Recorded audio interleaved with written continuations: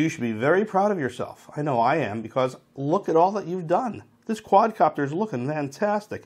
It's almost complete. All we need to do now is raise the frame, put on the top plate, the camera, the video transmitter, do a little programming, and you've got a flying quadcopter, and you're going to have a ton of fun real soon.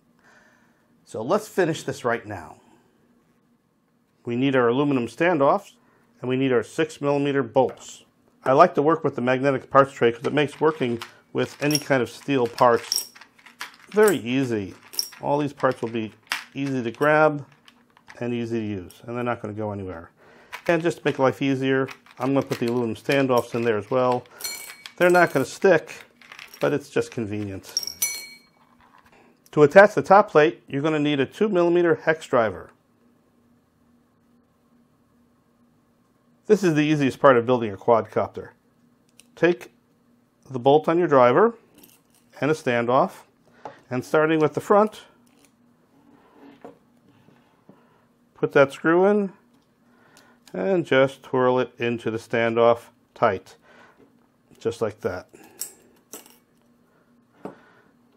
Take another screw, put it on the standoff,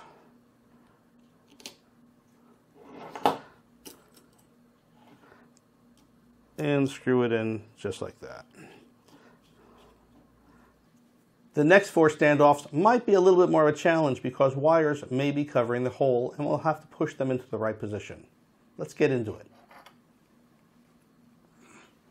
When looking for the next 4 holes for the standoff around the stack, you might have some wires covering the holes. For example, this wire may be covering that hole, this wire may be covering that hole, and here, and here, and here, and here. Just make sure that these power wires are pushed to the inside of the standoffs. And let's go simply put the screw in, grab the standoff, and put it down. Perfect.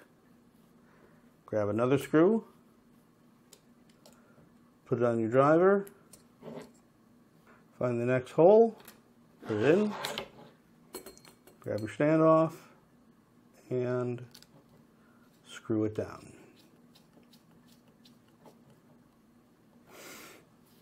Doing great.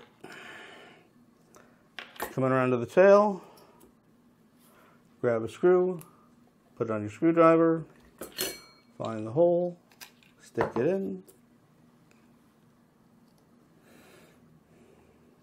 and simply just screw that right in. It ain't rocket science. Take the standoff, put it on the thread, and ratchet that down.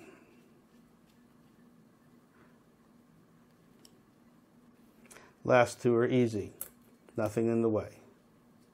Screw on the tip, screw in the hole, grab a standoff, screw on the hex driver, screw in the hole, and just slide it right down in there.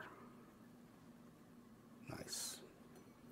Last one. By the way, some people like to use thread lock, blue thread lock on the screw, and that would be a very good idea because you're not going to be removing these standoffs likely in the future.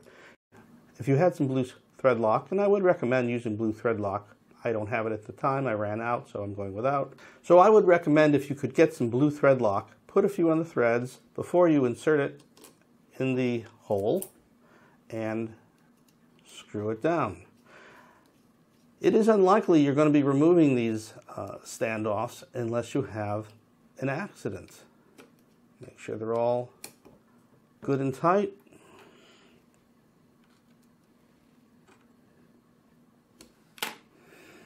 And there you have it. All the standoffs are in place, and doesn't that look cool with the red? Don't those red standoffs look nice? And with the red motors and the red 3D parts, I think that looks outstanding.